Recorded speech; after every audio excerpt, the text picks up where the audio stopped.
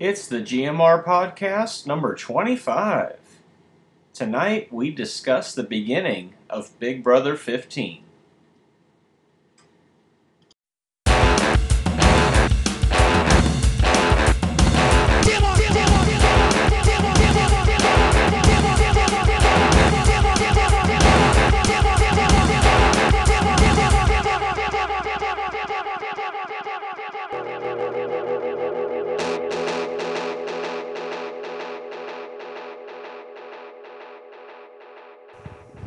Well, there used to be like a crowd here. Yeah. Ray.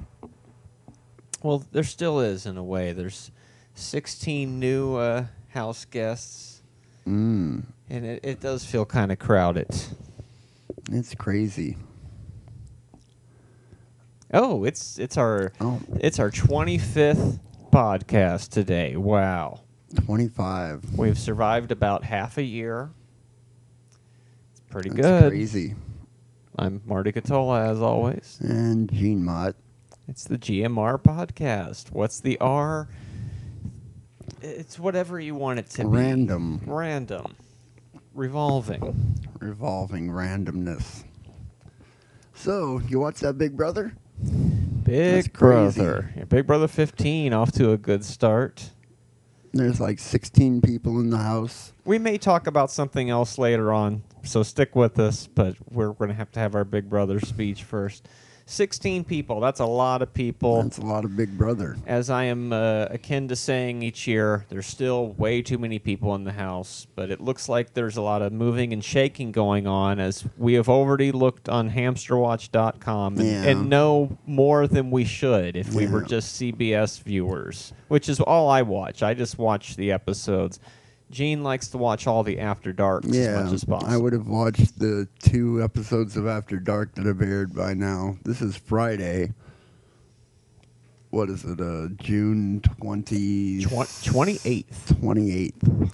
Last show of the month. Oh, let's also let them know that the live program of the Into Television. The Into Television. It has a new time slot. What time is that, Marty? Third Saturdays of the month at 6 p.m. Even earlier. Even earlier. Now, the show at 8:30 is Noche de Sonora, so it looks like we might still get pie and coffee. We might have some pie and coffee. 8:30, that's a long, yeah, I guess it's like an hour and a half between. More setup time for them, I guess. No, I guess that works for them. They're rearranging stuff. Call Me Crazy and Robert Show are on different times as well. You can find that all on accesstucson.org. But I got to say that immediately, as soon as I saw Jeremy, I nearly shit because he bears a strong resemblance to the Jeremy I knew. Guy. Yes. Who used to be on the show many years ago. He did a short but memorable stint, and this guy, I'd be shocked if he's not some sort of distant relative. Yeah, this guy's already made 2 alliances with he has an alliance with 4 other people at this point. Yep. Like 2 groups of 2. And he's got that have-not pass. For all summer. He's a shifty motherfucker. Yep. He doesn't care about anybody else. He totally didn't have that guy Howard's back. Oh, yeah. Didn't have any of his alliances back. Spencer, yeah. I think there's about, at least half of that house you got to look out for. There's some strong power players, it seems like, anyway, so far. And there's like 4 or 5 alliances already building. I don't really think the 3-nominee factor is going to affect things that much until I found out what the other twist was, that America, and you know how we love to vote for Big Brother stuff, gets to pick the MVP of the week, and that person then picks who they want to be the 3rd nominee, which has already happened for this week. Yeah, and that's all done in secret. Nobody knows. None of the other housemates know who the most valuable player is, and they don't have to tell. I guess they could tell, but why? That would probably put an extra little bit of a target on your back, and that's what it's all about: is keeping a target off your back. I think the MVP already told somebody.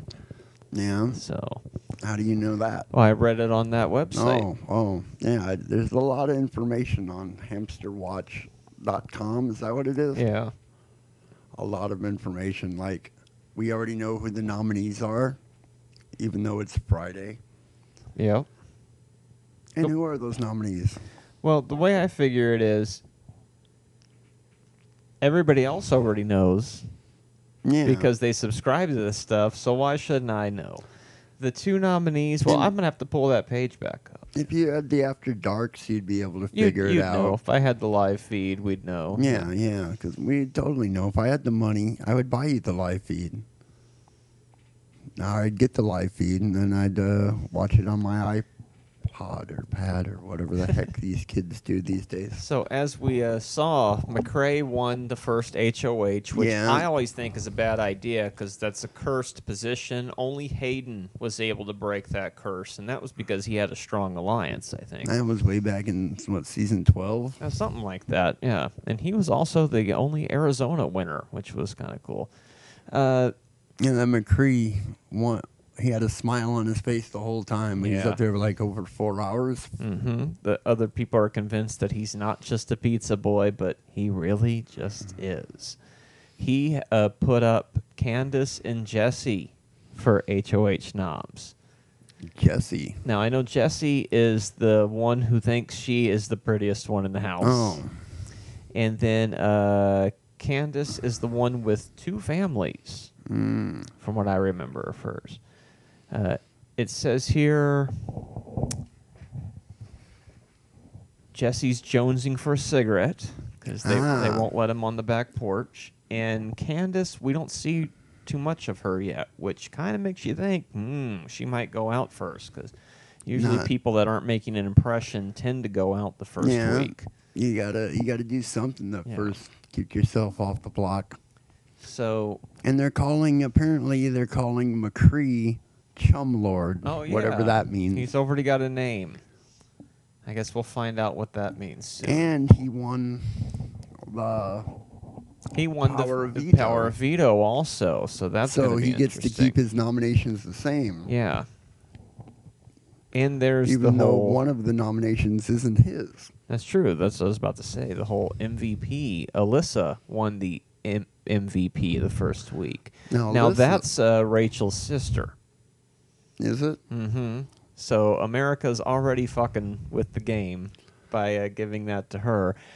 Is that America's way of trying to put attention on her, or America's way of trying to help her? Either way, she put up David, the surfer guy, as the third nominee. So that guy looks pretty stoned, or at least medicated. I was thinking, is this an act, or did they see him and went, "Oh, we're definitely putting this guy on"? Because they look for interesting characters to populate the house with, I think. Well, obviously, there's been months and months Obvi, Brendan. Months and months and months of research and work done to figure out the exact right blend for the Big Brother stew. So, based on having seen that episode twice now, who do you think is your early pick? My early pick?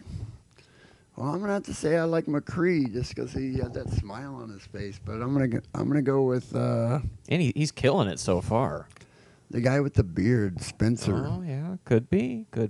Or Nick. Yes, also someone else I would think. Yeah. So I'm gonna go my top 4. I'm gonna go Spencer, Nick, McCree, and Howard. Yeah, see, I got a strong feeling about Howard as well. I think we shouldn't underestimate Andy. Although my total blind pick was Judd. See, I was about to say Judd. Names. Yeah. Mm-hmm. That was my first instinct. So I've got way too many people in my. Well, there seems to be a lot of strong players. While in some years it seemed like they picked people that didn't even want to be on Big Brother. They just wanted to be on something. Do they have an equal amount of guys and girls? Let's see here. Yeah, there's 8 and 8. Yes, 8 and 8. And apparently somebody's already hooked up on the show. Oh yeah, we've already discovered that Jeremy and who was it here? Caitlin. Jeremy, the guy that looks like the guy that used to be on the Forbidden Zone. Yeah. Yeah, and the crazy forbidden zones. Minnesota chick, Caitlin, who said, "Guys get the wrong idea from me." So, well, maybe that's because you hook up with guys the first week you know them. Mm-hmm. So a lot of stuff happening real quick in there. We don't even know what the sex or what the hookup is. Yeah, I'm sure if I read more, I would be able to discover. But it says here that it happened 6:28. So it's last night at 3:21 a.m. It happened. Crazy. So what day did they actually get in the house? Do you know? Well, they usually move them in the weekend before the show starts. So they've probably been in there a little over a week at this point, or coming up on a week, I should say. In other words, last Saturday, I think. Either last Friday or Saturday they moved in. Because those first nominees, they're on the block for a long time. Mm-hmm. Like, from the point that yeah, it's like 2 weeks. Yeah. Oh, so one of the twists is 3 nominees, like we said. And then did we mention how that third nominee gets up there? That America votes. Oh, yes, America's crazy vote. You should always check your Big Brother. What is it, BigBrother.com or CBS.com? CBS.com. And vote and all the Big Brother stuff you can. We'll see how complicated they make the voting this year. So 24/7 live feeds. Yep. 30% savings over last season. Wow. So now might be the time to hook up with that. You're out there and you like some Big Brother. 30% savings. I don't know what it was last year, but 30% sounds like. Yeah, you got nothing to do for the next 3 months? Get some Big Brother feed. And now you can watch it on your phone and your portable devices. Yeah, now, so you can be sitting there or just have that in the background the whole time. Watching the house guests. You're not connected to the internet. Well, that's going to get hard to... Well, that's not true. I don't necessarily believe that. Well, because that's what it said. The internet just told you I know that's what it says, but then this page you're on works. The internet. You know, that works. So... they need to fix their link, I think. It's day 7 in there is what it says at the top. Day 7. June 27th, day 7. So this was yesterday? Yeah. That's not. Yeah. This is yesterday's posting. So they've been in there 8 days at this point. And McCree is killing the whole show. Yeah. And he's won everything. He's got to either keep that up or lay low or something, because you come on too strong in the beginning. And also, he would walk in the room and they'd all shut up and clear out. The only time that it would not be a good idea to win the veto or the head of household is if you felt 100% safe. And if you don't feel 100% safe, I would say you need to win that veto every week. And are you ever truly 100% safe in the Big Brother house? No, not unless you're fucking the person who's head of household. Then you might, or living in their room, you know. That's true. And even then, you could get backdoored or thrown under a bus, or a number of bad things could happen to you. But off to an excellent start, I think. Yeah. I was captivated from the second it started, and I went, why is Julie Chen in the house? That's freaked me out. I don't believe I've seen her in the house ever, actually. I was thinking about it, like season 1, they weren't in the house. There was some other guy in the house, and she was talking to them. Ah, yeah. Way back on season 1. What was that, 13 years ago, year 2000? Something like that, yeah. It's a lot of hours of Big Brother. It really is. You stack all those hours. They're in there for 3 months. You could, if you had the live feeds all recorded and filed away. And there was no After Dark for a long time. The first 6-7 years, something like that. See, the After Dark is good, but they'll switch like they'll be outside and then they'll switch somewhere else. And you'll be like, I want to know what's going on outside. So that's why you need the live feed, so you can stay outside. That's what I think. I need the goddamn live feeds. And according to Hamster Watch, they have not been allowed out. Nobody's outside, and there are smokers in the house. So you know tensions are high. I bet. Now, the girl who hooked up with that dude, was she one of the smokers? I don't think so, but we will find out. Who was the girl that smoked? I still can't remember all their names. It's too early on. I think the one that smoked was the one who was nominated, Jesse. And not Jesse, the wrestler guy that keeps showing up endlessly. But I hope he makes a comeback this year. Well, he's already been on more than anybody. He is. He must be America's favorite asshole or something, right? Yes, Jessie, who was nominated, who thinks she is the prettiest girl in there, is jonesing for a cigarette, according to HamsterWatch.com. So, thought it was Caitlin who needed a cigarette. No, Caitlin is the one who apparently is already hooked up with Jeremy. Well, that Jeremy's a fine piece of meat. You can't blame her. He's moving fast. You know, he's making all the moves. He's going to be eating all summer. Wait a minute. That's true. He will be eating all summer. If he lasts that long. Well, he's not on the block this month or this time. He is completely just you'd have thought they'd have been like, hey, fuck this guy. He's eating food. He fucking ditched me, right? Yeah. Not that anybody, or that's the only basis that would have been a good reason to nominate him, right? Oh, of course. But he's already. Like, I have no idea why these people are nominated or what McCree's going to say to them. Don't you just like saying McCree? That's probably why they put him in there. They just like saying that. So it's off to quite a start here. Oh, the yeah. Big Brother. And I don't feel I know enough about it to, I don't know. Final four. I've already said my final four. All right, let's talk about them individually here. So I can help, so we can, Andy's all right, let's start at the top. What's her name? Erin. Now, we know she stayed on the popsicle for a long time. She was the last girl on the popsicle. Amanda. Now, who the hell is Amanda? Amanda's been also staying low as well. She spent an hour or more talking in bed with McCree, telling him he looks like Jim Morrison. So that's hilarious. Do you think he looks like Morrison? I hadn't thought that yet, but I'm sure she's trying to butter him up. Oh, you got to butter him up. Look, he's already got some facial hair going. Yep. He's just like, screw it. I'm going to be McCree. Then we got Andy, who you get that feeling like you better watch out. Yeah. Because this guy might be, he's the gay professor. Mm-hmm. The prerequisite got to have a gay guy. Yeah.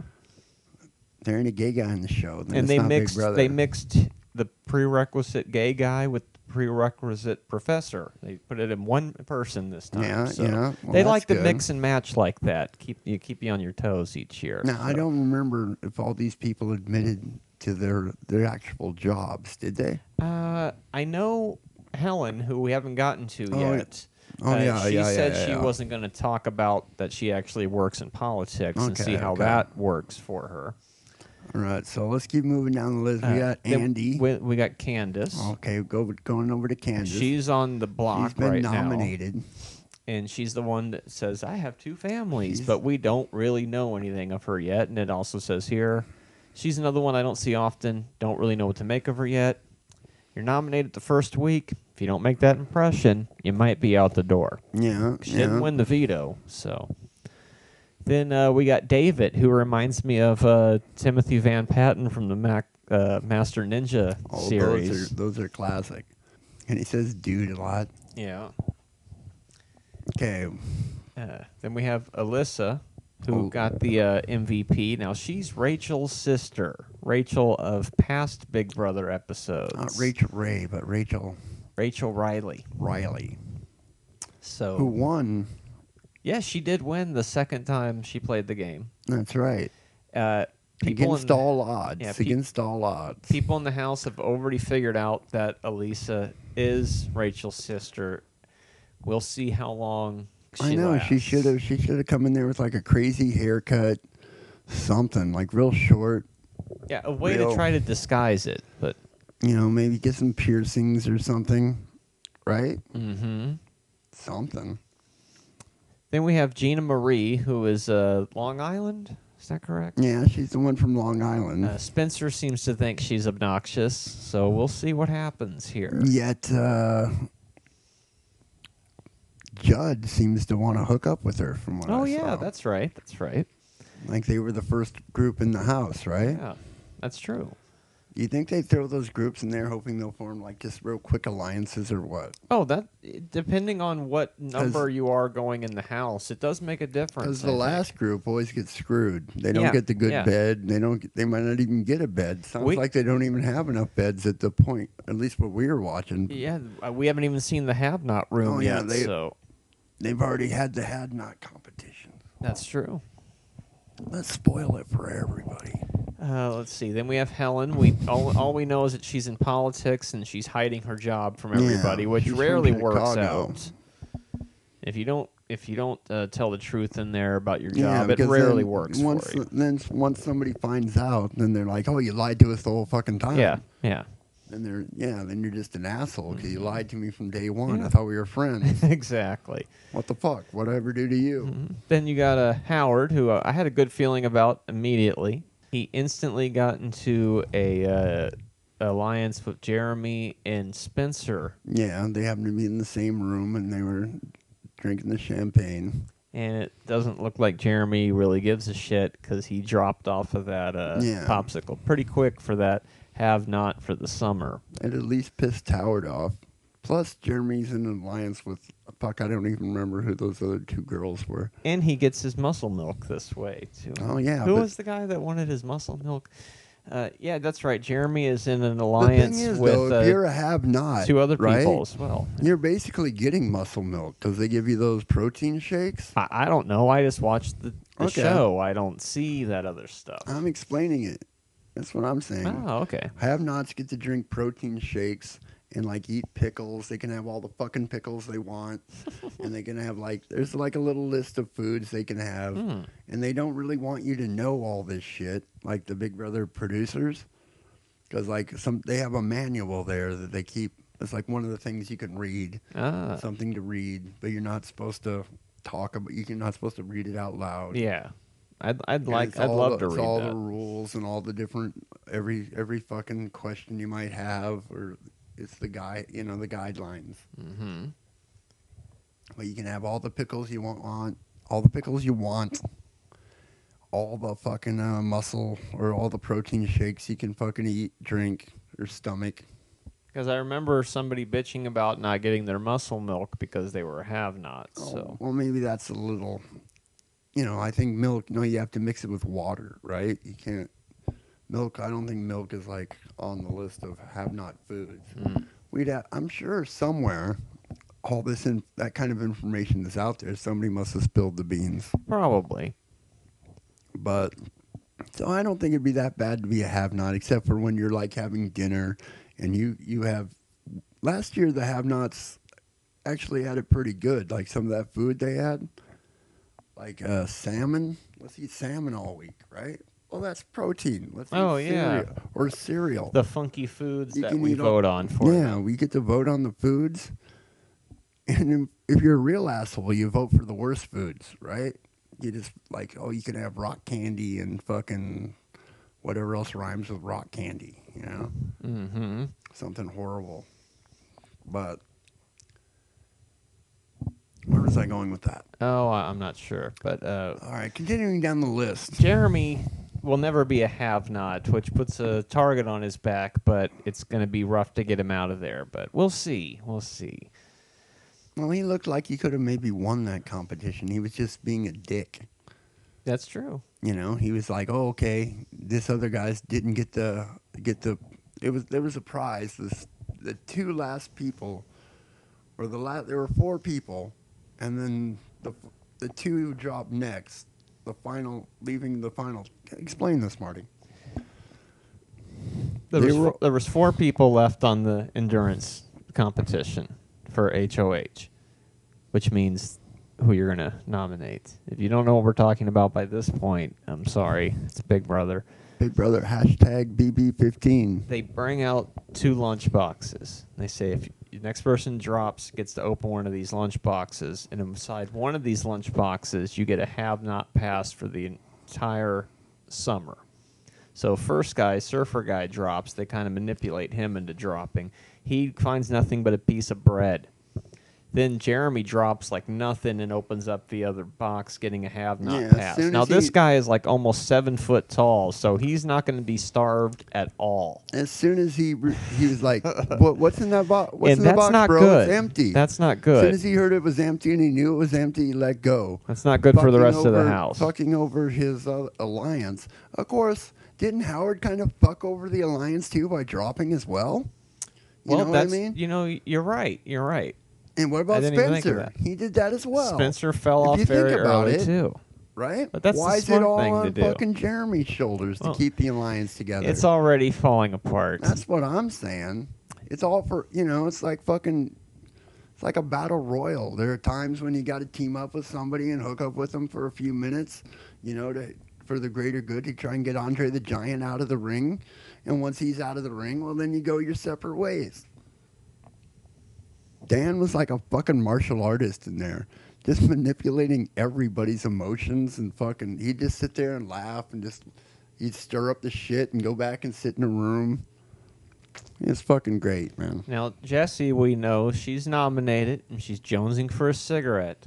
That's going to make you a little tense, yeah. Mm-hmm. Nominated and needing a cigarette.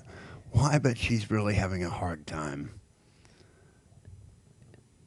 And then Judd, who seems like he could be a power player. We don't know much yet. And also it says here, we need more FaceTime with this guy. Oh, apparently she took a bubble bath, too. Oh, yeah. And Caitlyn did as well, and some sort of sex event already with Jeremy, it said here, topped with an apology to her dad. So. But that happened really like in the middle of the night. Yeah, last night, actually. So, this morning, yeah. So subscribe to those live feeds there. Yeah. Which leads us to. You never know what you're going to see. Leads us to the oddball who is already kicking ass in the game. McCrae, head of household, and holds the veto already. We shall see. Coming on strong in the beginning, usually not a good ploy because you got to hold on to that. But you never know. You might be able to slip through the cracks and let other people put targets on themselves in the meantime. Big Brother Africa is underway as well. That's right. Yeah. So if you're into that, I don't know. Should we start watching that shit, Big Brother Africa? Do you think we could keep up with it? I barely can keep up with one. Okay. And then Nick also stayed on the popsicle for a long time. Oh, yeah, as Nick well. was on that popsicle like a motherfucker. McCrae said you're safe, which apparently he we held to. We stepped right over McCrae, though, didn't we? No, we just talked about him. Did we? Mm-hmm. I missed that whole conversation. Well, you were talking about Africa. No, I couldn't have talked about Africa that long. And then, of course, there's Spencer. I'm not sure who the oldest person in the house is, but Spencer could go far or he could go quickly.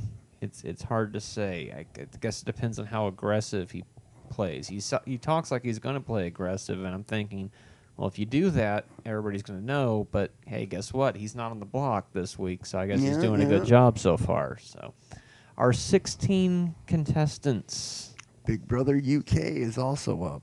Oh, well. yes. So that's Big Brother we could understand because they'd be speaking English. But I'm sure they still have different gameplay and things that would confuse the shit out of me. But that's where we are right now. Big Brother, it's out of control. You promised people we were going to talk about other things, too. I said, well, and we did. We talked about the TV shows, new time slots. Oh, yeah. And I lost my fucking hat on the bus. Oh, I'm pretty pissed about that. If you've seen, that's a new bus story. We haven't had one of those in a while. If you see Gene's hat, now, should I call Lost and Found? Do you think it's worth it? I mean, I love my hat. It could happen. It's worth a shot. Why don't you tweet me and let me know what I should do? Yeah, help me. At GMR Podcast. Yeah. GMR.